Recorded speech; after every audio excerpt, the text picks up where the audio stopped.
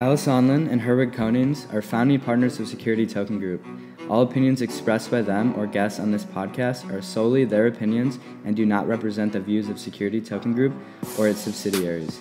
You should not take any opinion expressed on the show as a specific inducement to make a particular investment or follow any investment strategy. This podcast is for informational purposes only.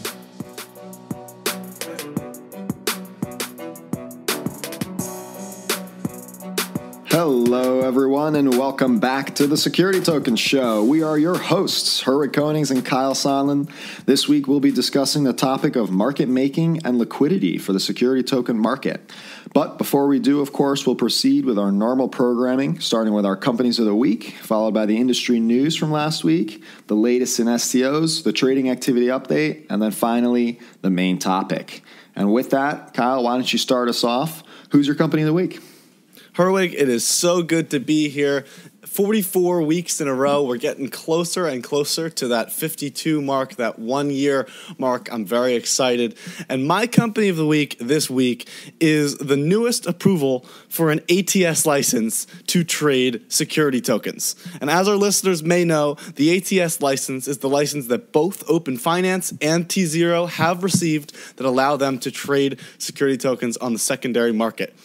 And so a few weeks ago, I noted that North Capital is a firm that has worked closely with security token industry in the past, and they had just received their ATS, and now we have another.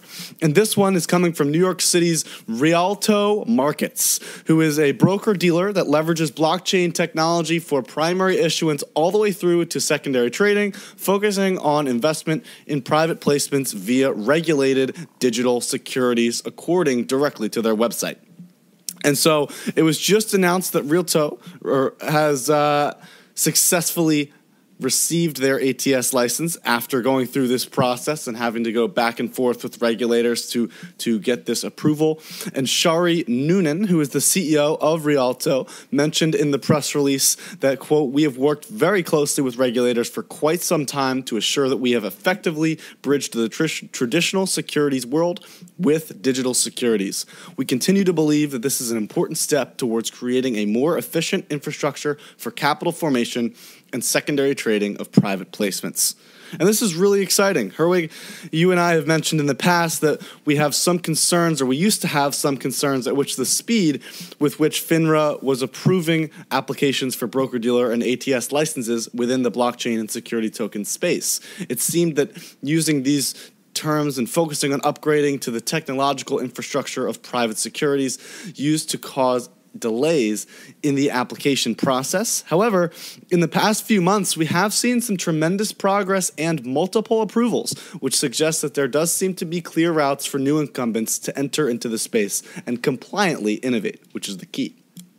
I'm speaking to the Rialto team this week, and I'm very excited to see what they have in store for 2020. So if I hear anything more, you certainly will get the updates on next week's episode. But for those reasons alone, of them getting approved for an ATS, and again, using the proper wording to suggest that they are focused on digital securities and to security tokens and looking to advance the technology as well as just trading with traditional private securities, they've earned my company of the week. Huge news, Kyle. Congratulations to the Rialto team.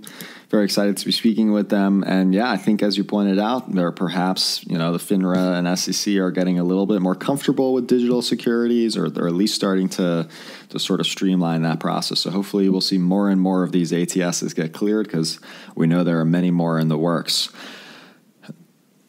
For my company of the week, Kyle, I want to, really think this is one of the biggest ones of the year so far. In fact, when I saw it, I knew I had to give it to the Depository Trust and Clearing Corporation when they announced that they were embracing blockchain and digital assets. And the DTCC, otherwise as it's known, is maybe a little less known to those outside of the Wall Street world. But it is the largest clearing and settlement company in the world. And just to put that into perspective, we're talking about clearing over $2 quadrillion worth of securities transactions across equities, bonds, and derivatives. You hear Kyle laughing, rightfully so, because I said a quadrillion. That's 1,000 trillions The sheer size of that is just insane. But that's what they do. And the DTCC is so forward-looking at the potential of blockchain that they're running 2 case studies, Project Ion and Project Whitney, to start exploring DLT and blockchain technology. So Ion's focus is the public market potential optimization of blockchain, while Whitney is, of course, then focused on private markets. The president and CEO of DTCC, Mike Bodson, said, quote, "These case studies reimagine the private market's life cycle and the public market settlement processes, and they could significantly modernize and enhance how trading activity is processed in the future. We look forward to working collaboratively with our clients, regulators, and other key stakeholders as we advance these concepts in partnership with the industry." And then furthermore, from the company, the head of clearing agency services and global operations, Murray Posmanter, said, quote, "This is about working with the industry to further the value proposition on accelerated settlement, leveraging new capabilities such as DLT and tokenized securities, and to learn how DTCC can best deploy these technologies to deliver additional value to clients and the industry." I mean, Kyle, this is major, dude. The DTCC, it's the behemoth Fortune 500 company. They are the clearing and settlement king, and they are embracing security tokens and blockchain. I mean, I don't know about you, Kyle. I don't know about our listeners, but I've got goosebumps. This is just huge news. I'm expecting and looking forward to great results and efficiencies quantified by the case studies of Project Ion and Whitney. And I want to congratulate the Depository Trust and Clearing Corporation for winning episode 44 Company of the Week and moving the industry forward in a big, big way. Absolutely, man. I think that if there were any concerns about this industry being some sort of fad or something that is just a mere flash in the pan, I think the last few weeks we have really cited some serious financial players that have fully embraced the benefits of this technology and are clearly looking to explore this in its full opportunity for their business models, whether it's what you're saying with the DTCC with $2 quadrillion worth of settlements, whether we're talking about the OCC, my company of the week last week, the Options Clearing Committee, even NASDAQ has embraced this technology themselves. It's coming for these financial players, but it's one of those things where, like with my company of the week last week, I think they were looking to deploy something as early as 2022 for their retail customers. So this is fantastic. This is awesome news. This clearly shows that they're building or working on something in the background and is suggestive that they're absolutely going to be upgrading their infrastructure moving forward. And then it's only going to be a matter of time before we start to see this really start to roll out for a lot of their internal processes in the next year to 2 to 3 years, something in that timeline. So very, very exciting and an awesome stamp of approval for the industry for sure. I mean, totally fair point, Kyle. $2 quadrillion worth of securities doesn't get moved onto I think it's something like 63 trillion as you know what they manage as assets. So for sure that doesn't get put onto the blockchain overnight. But very, very exciting that they're exploring it, and like you said, I think within the next few years they're going to start rolling out major improvements. Absolutely. And I think with that, we can start off the news. But before I do, I want to remind our listeners that all of the articles that Kyle and I discuss on the show, they are sourced from stomarket.com/news. And of course, they're also available for reference in the about description of the podcast itself. Now, to kick things off in the news cycle, we have a major milestone for stablecoins. Zach Vole on CoinDesk revealed that the total supply of stablecoins is now over $10 billion. According to the article, the stablecoin that represents almost 90% of the supply is Tether, which sits around $8.7 billion in supply. The USD coin follows that around $700 million in supply, and the Binance USD coin follows that around $200 million almost, followed by, of course, many other smaller stablecoin solutions. Zach goes on to analyze that altcoin cryptocurrency traders, aka those trading outside of Bitcoin and Ethereum, prefer to now use stablecoins instead of their more volatile counterparts. All in all, I consider this to be a really exciting announcement because there is now $10 billion in digital fiat currency floating around out there, all of it mostly private stablecoins. So particularly, this means a lot because blockchain is now continuously being shown in expanded use cases beyond just Bitcoin, beyond payments with cryptocurrencies, well beyond ICOs, now to more useful financial instruments like stablecoins and, of course, security tokens. So the more we can highlight blockchain as disruptive across the board, the sooner people will move past this astigmatism of cryptocurrencies and start educating themselves on this incredible technology. And I think considering another major achievement for the space, London-based Standard Chartered last week claimed the first yuan-based letter of credit issued on the blockchain. So in a transaction for a deal between Australian mining giant Rio Tinto and Chinese steelmaker Baosteel, the bank helped carry out an international letter of credit using China's yuan currency on the blockchain trade finance network called Contour. Standard Chartered actually originally invested in Contour during its pilot, and the platform is built on the Corda blockchain, and it's also worth mentioning that the CEO of Contour, Carl Wegner, was previously the head of Asia at R3. And he says, quote, trillions of dollars in commodities, products, and services are transacted daily, but the sector is still characterized by slow, duplicative, and expensive processes. Naturally, of course, his blockchain platform intends to fix all that, and I hope that it does. Let's see if the Contour platform continues to gain more traction with more institutional level deals. Definitely never going to complain about putting more transactions on the blockchain. And one thing that people might complain about is the potential challenge to innovation. So payments giant Visa is supposedly now seeking a patent for a digital fiat currency technology. So the U.S. patent application includes 11 mentions of Ethereum, suggesting that it may even be a blockchain supported by Visa's possible stablecoin technology, which is an interesting point. But also, it's worth mentioning, more importantly, that the focus is on the digital fiat currency model itself using a central entity, which in this case could be a central bank or a government to control that digital currency. This is obviously big news, especially if Visa is getting into the stablecoin game. That's major for payment systems across the board. But it also might mean like the likes of Libra and others will have to come to patent licensing agreements with Visa before being able to launch. We'll see how all of that ultimately plays out. And eventually, that could actually come out to play, especially since Libra is gaining some continued momentum in their constant effort to rejuvenate its mission to launch with regulatory approval. And this time, it's through an announcement with Temasek, the huge Singapore investment firm. They have over $300 billion in assets under management. They have now joined as a member of the Libra Association. The international deputy CEO of Temasek, Chia Song Hui, said, quote, our participation in the Libra Association as a member will allow us to contribute toward a regulated global network for cost-effective retail payments. And on top of this new major member, Facebook-backed stablecoin initiative also added San Francisco-based cryptocurrency fund Paradigm and venture fund Slow Ventures as additional new members. So again, continuing to grow the Libra Association, but really all eyes are on the Swiss regulators FINMA because they are the ones being the target of focus to potentially grant Libra a pilot environment to launch in. So maybe we'll have an official response for Libra soon, and once we do, you'll better believe you'll hear it here on the podcast.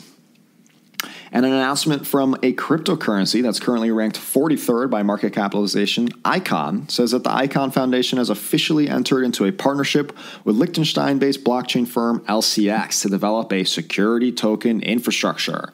The CEO of LCX says that partnering with the Icon Foundation will allow them to deliver more innovative solutions in the long run, starting with security token standards and cross-blockchain payment capabilities. The founder and chairman of the Icon Foundation, Min Kim, similarly said, quote, I remember meeting Monty and the LCX team in Liechtenstein in December of 2018. We're impressed with the progress that they've made in the security token space, and we're excited to explore opportunities for Icon. We are proud to partner with LCX to exchange knowledge and expertise with the intention to enable international growth of digital assets. So really great news. I mean, for me, this is at least the first word that I know where Icon is supporting security tokens directly and, sitting behind other blockchains, Tezos and Stellar, who are 10th and 11th, respectively, on the market capitalization list, both heavily supported security token infrastructure. So maybe this will help Icon move in and break those potential top 10 charts. And moving over into the U.S., I think we got a lot of big news, starting with a fresh announcement from Open Finance. And no, it is not an update regarding their upcoming May deadline for trading platforms for the trading platform for their security token issuers to renew and pay additional fees in order to stay listed on the platform. And there is no news around that, despite a lot of interest that it created. But in fact, it's actually an announcement about new listings coming to the platform, specifically through a partnership with crowdfunding platform Republic. The CEO and co-founder of Republic, Kendrick Wynn, says that they are excited to partner with Open Finance Network in order to create greater liquidity for their investors, as well as create new opportunities for non-accredited investors to invest in startups. The crowdfunding platform, it's worth noting, is part of the AngelList family and has already successfully completed many transactions. Perhaps now we may see those get converted into tokens and then listed on OFN. Republic already supports security tokens according to their website, but no STOs have been listed yet as far as I know. Soon I'm sure that will change thanks to this new partnership especially. So Kyle will definitely have the scoop, of course, with your segment on the market show in the future when they do finally launch some STOs. And don't forget, they actually did come out in their announcement of delisting saying that they may list non-tokenized securities. So Republic does also have, traditional equity crowdfunding securities on their platform. It will be interesting to see whether the STOs or assets rather coming from Republic are in fact security tokens, or if the ones that will be listed on OFN are traditional equities. That's because then we're going to have to monitor for sure. Really, really great question. Will we be enabled to trade outside of OFN with our Republic investments, or will they remain just digital within OFN? Great question, Kyle. We'll only find out in the future. And another trading platform, this one not being live, has made some progress towards doing just that, though. As a regulated exchange, the Boston Security Token Exchange, being developed by T0 and Box, has faced scrutiny by the SEC so far, which is in change, SEC is, of course, in charge of giving the exchange the approvals it needs in order to go live. So in an effort to try again with the SEC, the BSTX has resubmitted their rulebook to the SEC for review. Lisa J. Fall, the CEO of BSTX, says, quote, "Our mission to become the first regulated security token exchange is not something we take lightly, and this refiling allows the SEC more time in this current unprecedented climate to review our submission. We have already seen substantial community support and interest in what we're building, and we look forward to continuing our work with the SEC to bring the industry the first of this kind exchange." So let's hope that she's right, that this new refiling will work in achieving that vision.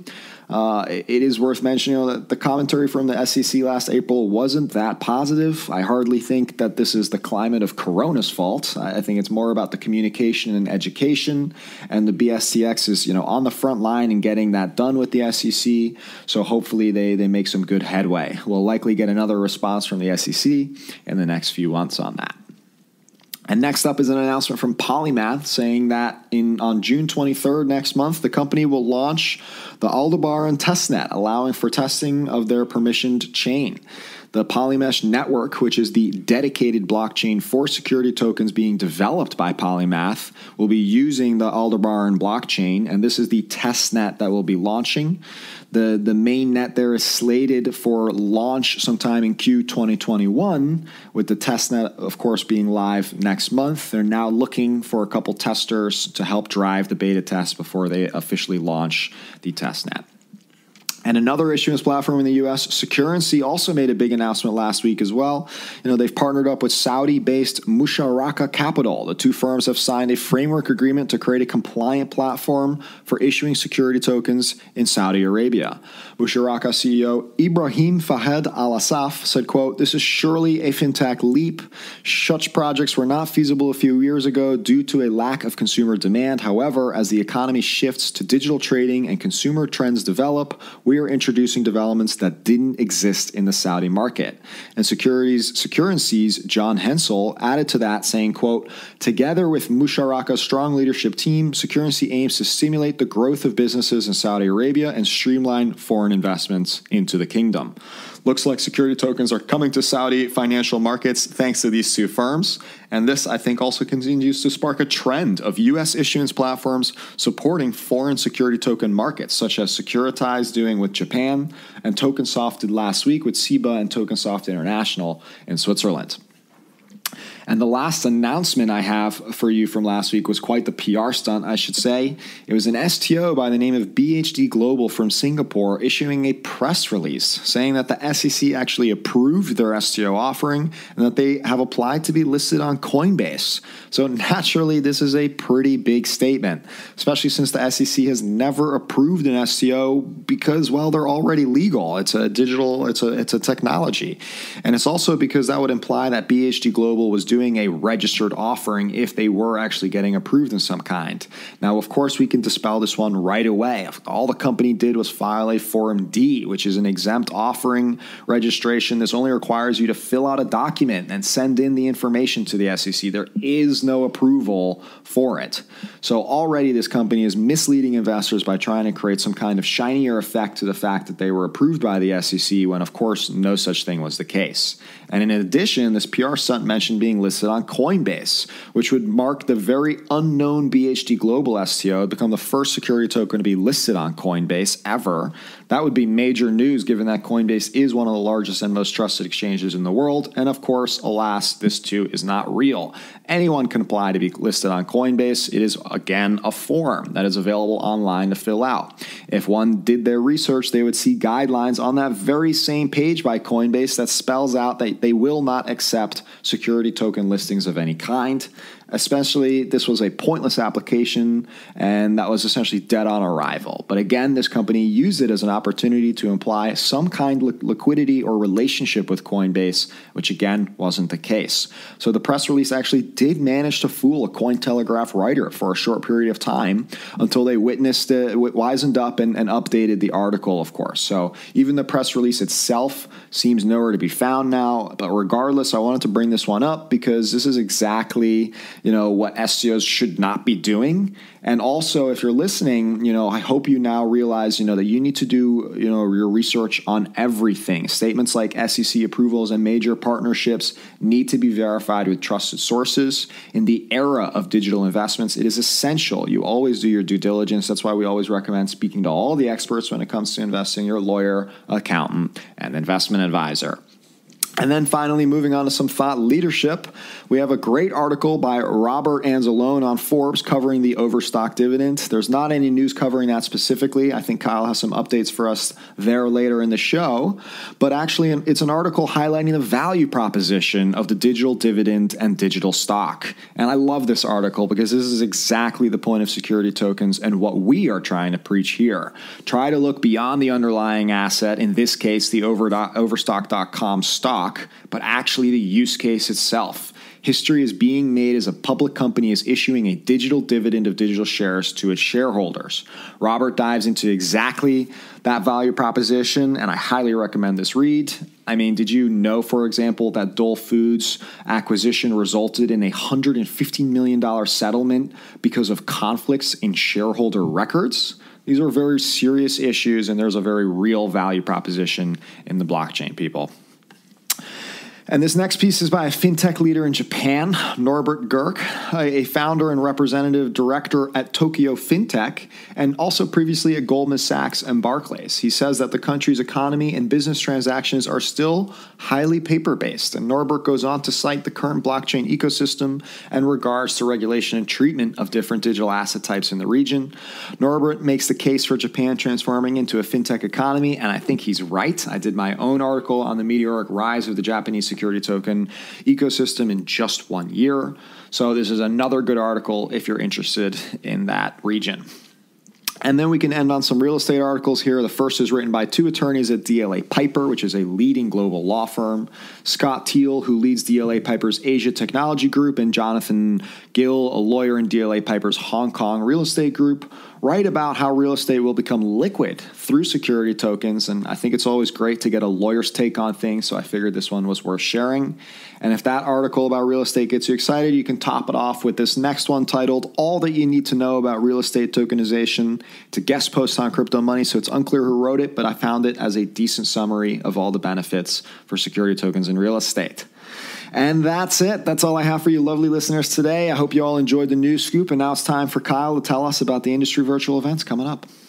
Great work, Herwig. As always, anything that we discuss on the podcast is in the description of wherever you're listening, as well as stomarket.com/news, where we have kind of a message board that we submit all of our articles, and then you can comment and vote on different articles that are more relevant or less relevant, and have a conversation around those. So definitely do either of those and participate, or you can send anything to Herwig or myself via LinkedIn or Twitter so that we can cover it if you have any interest. Absolutely. Moving into the industry events, we only have one this week. I've had a couple of different Zoom webinars, and I've been perusing Eventbrite to try to find other events. Unfortunately, I only have one to bring you this week, and it is one you may have recognized. This is the Draper Goren Home Digital Security Summit, and it's the virtual edition. Draper Goren Home has hosted many events in the blockchain, security tokens, and crypto space in the past, so they've done a good job with that, and they're looking to host another one here. This one is on May 27th now. It got pushed back a week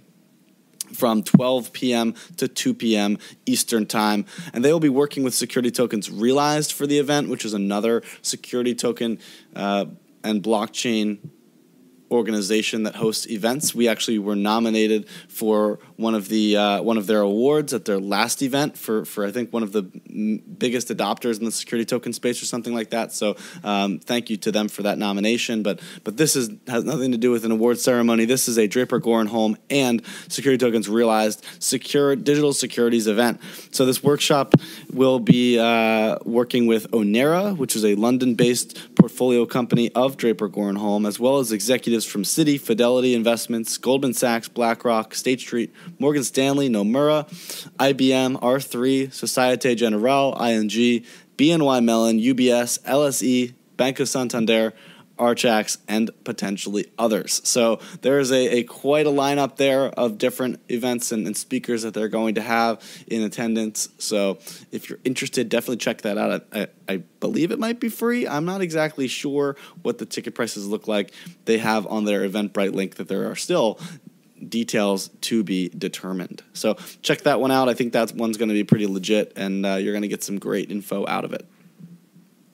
Moving into the new STOs and STO updates, like last week, unfortunately, we haven't seen a new security token offering come to market over the last week. Certainly as the tumultuous economic times continue to play out, I think that a lot of issuers are maybe sitting on the sideline for a month or two and then coming in strong by the start of Q3 is something that I would look forward to. So I do have a couple of updates on security tokens. One, Herwig, you hinted at in your news section, and this is about Overstock.com, who is the parent company of T0, regarding its security token dividend being issued on Tuesday, May 19th. So according to sources, the issuance is still on track to launch, and they are going to be issuing a stock dividend to public Overstock shareholders at a 10-to-1 ratio. So if you own 10 shares of Overstock, the parent company, as of I think April 27th was the date of record, you will get this distributed dividend into that same brokerage account.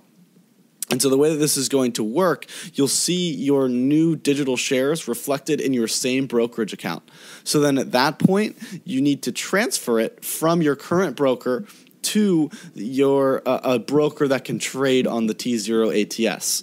And the only broker so far that can trade on the T0 ATS is Dinosaur Financial. So you're going to need to have an account on Dinosaur. You're going to need to transfer your current digital dividend from your current brokerage account, whatever account is you're managing the stock, and then transfer it to the Dinosaur Financial brokerage account that you've just made, in which case will allow you to trade those Overstock digital dividend onto the T0 platform. So it is a little bit of a process, but it does show the benefits of having a digital tokenized asset, is that it is very easy to transfer it from one account to another in a seamless, or eventually one day, hopefully, seamless way. So that is going to be the process for that in terms of trading, and it does look like it will be available to all retail investors on secondary markets if you missed that dividend date. And so the token's performance itself, the OSTKO token, will be updated on SDOmarket.com moving forward as soon as we can integrate that token onto the platform. And we will cover it in the podcast beginning next week once we have accurate trading info. It's going to be fascinating because, again, this token is mirroring the public shares of the company. But since there's some other flashy bells and whistles, it will be interesting to see if it trades at a premium because it's a blockchain token that could potentially be accessible for international investors easier than the public equivalent, or will it be trading at a discount because of the fact that there's a little bit more friction involved in terms of getting it onto your account, and maybe there's less investors on the T0 platform and less demand than what you're seeing on the public market. So it'll be fascinating to see how that works. I certainly expect it to mirror, at least relatively, the public market equivalent, just because they are essentially the same thing. The other update I have for you is just a reminder. This is one we're going to cover in much more detail in the next, I would say, maybe a month from now. But this is about the Curzio Equity Owners Token. We had mentioned this one weeks and weeks and weeks ago. I think in 2019, covered it on the new STO section as Frank Curzio was launching his security token offering, and he has closed that offering, and the lockup for investors does end in July. So that token will be live on secondary markets in July, or at least it will be available to be live. We don't have any info regarding if that token will hit secondary markets or which ones specifically that team is speaking with, but it is important to note that fundraise was successful, and they are going to be trading at some capacity once the lockup ends in July. Moving on, we have the market update. We have a quick market report that I wanted to highlight. This is a research article published on the Security Token Market blog. This is from STM's Jonah Schulman, who did a deep quantitative dive into the security token market's performance and compared it with the public U.S. stock market. I love this idea. We covered an episode of the podcast where we talked about comparing the public market's performance to the security token industry kind of right at the beginning of this coronavirus economic slump. But Jonah takes an even more detailed look and looks at the correlation coefficients between token performances and the indexes or exchanges like NASDAQ. His regression analysis showed that tokens like T0 and Blockchain Capital do in fact have strong relationships with public market performances, while many of the real estate properties performed independently.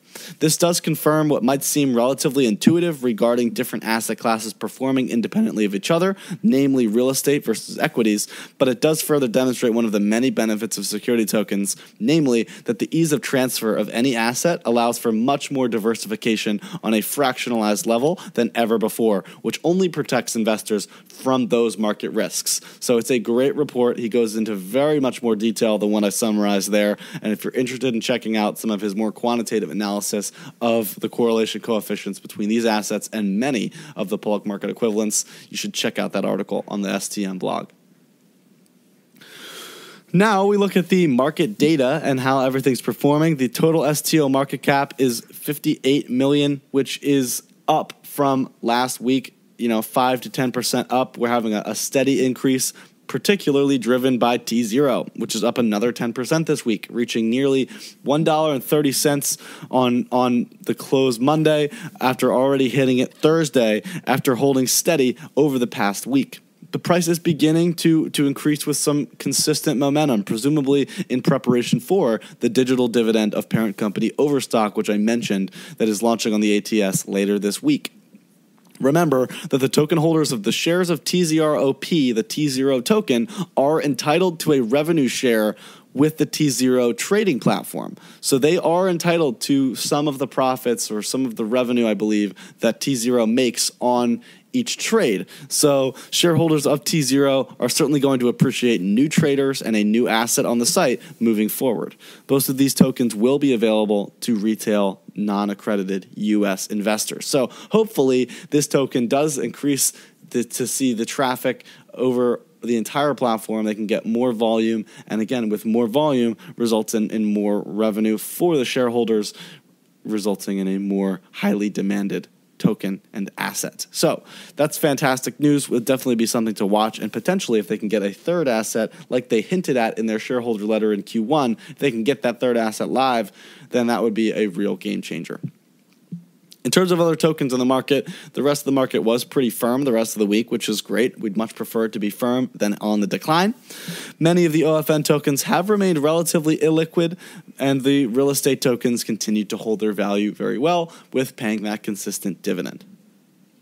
And that's about it for me on the market update. It was a relatively slow week again. I think that we're still waiting to see some I think fresh life to be injected into the market, and maybe Overstock can provide a little bit more of that as well. Thanks for that info, Kyle. Great update. Seems like there's definitely some upcoming stuff in the security token markets to look out for. And with that, I think we can jump into our main topic. And so, Kyle, with news of all these security token marketplaces, including your company of the week, Rialto Markets, in addition to recent news stories like the PPX from North Capital, iStock's official launch, Tokenize launching, Merge, having launched, NExchange being live, Uniswap, liquidity solutions, and the like coming about, liquidity is now becoming a very real and important topic, I think. And I thought that you and I were having a rather interesting conversation the other day that I think we should bring on the show. Specifically, you were telling me the importance of other players in the secondary market outside of the issuer and the exchange themselves. So can you elaborate on that a little bit? Definitely. So for today's main topic, I want to take a look at a key facet of secondary market liquidity that often gets overlooked by the public. And that is the one of the financial services that can make or break an asset's liquidity, namely the market makers. And so one of the main benefits that has captured the hearts and minds of industry professionals inside and outside the industry, including myself, is the idea of a live secondary market for security tokens, which allows for free trade of any asset between investors all around the world. Many incorrectly simplify that this complex idea of liquidity means that it's only about enabling trade on secondary markets. In other words, it's a common misconception that having a place to trade your token will immediately result in a secondary market forming around the asset. As we've seen in less than liquid markets in the public sector, just having a place to trade does not mean that someone wants to buy your asset on the other side of the trade. Relying on simple supply and demand principles for obscure assets can be a very inefficient process. In the event of these harsh realities, firms have created niches in the secondary market to facilitate trading and to grease the rails, if you will, to reduce trading friction in the markets. So before we dig into secondary markets, I want to quickly define liquidity. I think that that's crucial. The term liquidity is sometimes misused, so remember that liquidity can be defined as the ease at which an asset is converted into cash. That's pretty much all it is the ease at which that happens. And the point of that is that it's on a gradient, it's on a scale. So if it is difficult to swap an asset for cash, like traditional real estate, for example, discounts must be applied to the asset in order to incentivize a buyer into making the purchase. In this way, we can properly quantify how liquid a market is by determining how much of a discount or a premium, depending on the demand, is applied to an asset. So if there is extreme discounts applied in order to trade it for cash, that would be something that is highly illiquid because you'd have to take a serious devaluing of that asset in order to get that back to cash, which you could then spend into anything. So remember, liquidity is on a gradient. It's on a scale. I'm glad you did that, Kyle, because obviously, over the last few years being in the space, we've seen liquidity be a term that people use incorrectly and almost see it as kind of black and white, like an on and off switch, as if it's either something you have or you don't have, and depending on whether you can directly trade your token on an exchange or not. And so suddenly tokenization means liquidity. And the reality is that liquidity is a state of demand and volume for an asset that is something that needs to be cultivated over time by various different players, I think.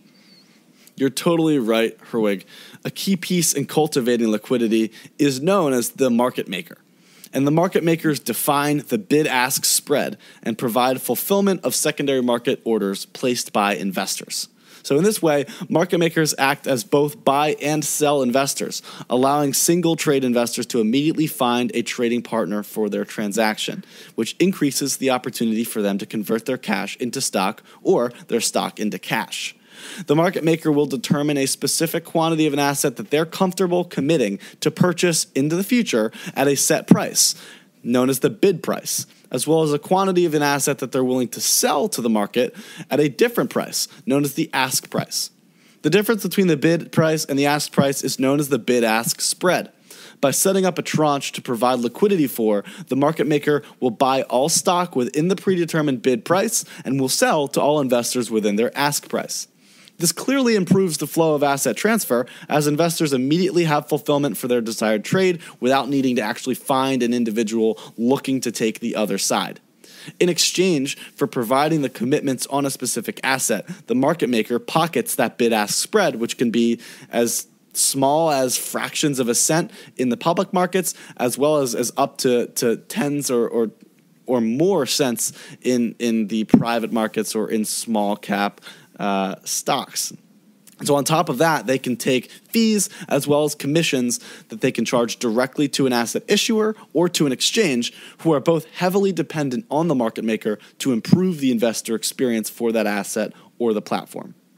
In practice, most of the biggest market makers in public markets are the brokerage firms that investors trade with. So if I make a trade on TD Ameritrade, I'm not exactly transacting with NASDAQ for my Apple stock. I'm actually buying shares of TD's reserve at their ask price. In this way, the transaction can happen almost immediately and is managed much more efficiently. In this example, the bid-ask spread would be very low because of the high demand of Apple stock.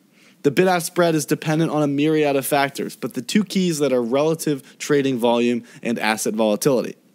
Because the market maker has to manage inventory, they're directly exposed to the market risk for that asset, right? If I have a ton of this Apple stock that I'm trying to sell over time to make this market, I'm owning that Apple stock. So if it increases or decreases in value, I'm the one taking the haircut. So the quicker that I can sell or move my shares in inventory, the less likely that I'm going to have to experience a significant depreciation in value. Therefore, the shorter the bid-ask spread is, because I need to get paid less in order to take that risk.